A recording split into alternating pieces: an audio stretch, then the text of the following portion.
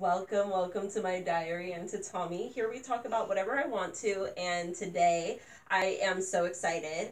I stayed up pretty late last night making the window pane of my Riot Quilt.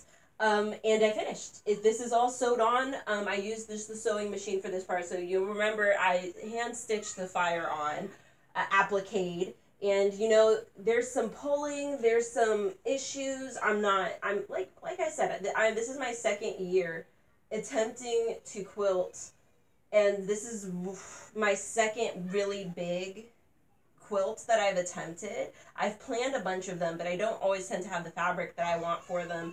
This one, I was like, girl, use what is in your house, use what you have, because you want to make this quilt. So I had used, this is just a blue top sheet. This orange one is another top sheet that used to be used around this house.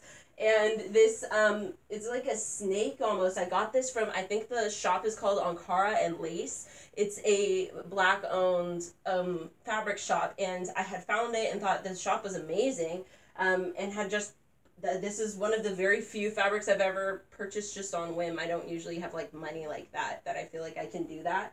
But I did it because I really wanted to have this in my possession. And it looks amazing here. I think it looks really interesting.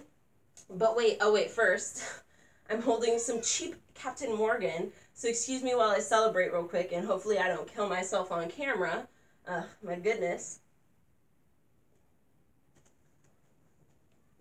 Ooh, it wasn't that bad. I did it. Okay, so next part. I had a lot of different ideas for the young man on the center. Am I going to try and do this super literally? Am I going to try and do this symbolically? Which details am I going to hold in?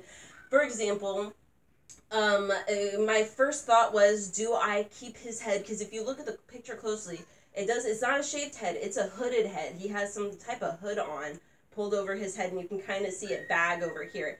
So I was like, am I going to just remove the hood and put a more obvious silhouette of a head there?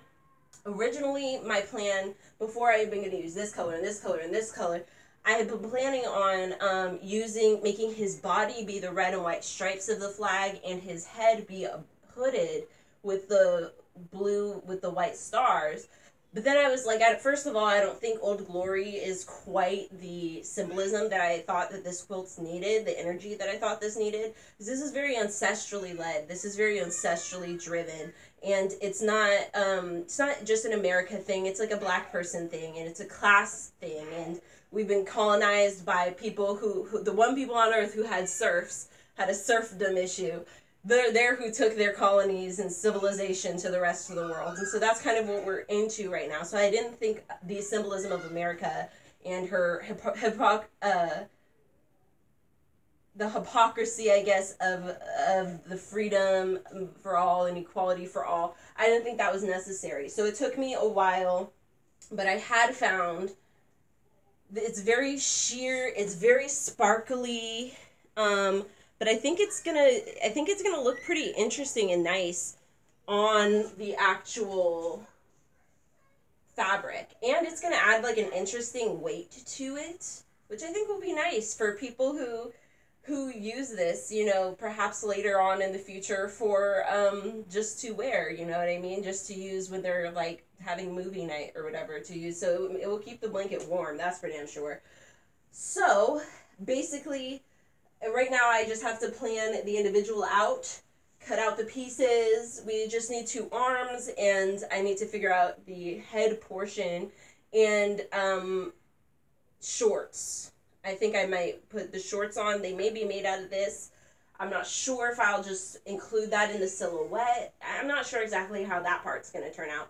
But this is the fabric for his, for the individual. And I might put something up here as well that has to do with, like, maybe the crossroads. Like, sometimes I like to put, like, a circle that I cut in 4s, and then like when you separate them you kind of get a cross in the middle, so it'll be like 2 of them. So maybe that's what I'll do there. But yeah, so the next part, I've got to bust out my paper bags, my brown paper bags, and start drawing out a face, a body, all of that good stuff, arms, all of that really good stuff in to figure out how big he's going to be on here. At any rate, I'm really excited to have finished the windowsill. This next part's probably going to be the hardest because I've never worked with like sequined fabric like this before. So yeah, I'm not sure exactly how that will go down, but I think it will be fine. We'll see. We'll see. You know, like I said, there's been a few mistakes, things that like I wish I could do better, but I think, you know, you have visions in your head, but if you don't have the skill yet, you can't do it, but you don't get the skill if you don't try, right? So that's why I'm going to just keep going forward, keep pushing on, because you know, it's not always going to turn out perfect, you know, but I think it still has a lot of intrigue and movement, and yeah, I'm really excited. I'm really excited. So keep with me. Keep with me. We might be done within the week, fam. We might be done within the week. Who knows? Who knows? Thank you for watching. May your ancestors and spirit guides be with you at every crossroads, and I will see you next time.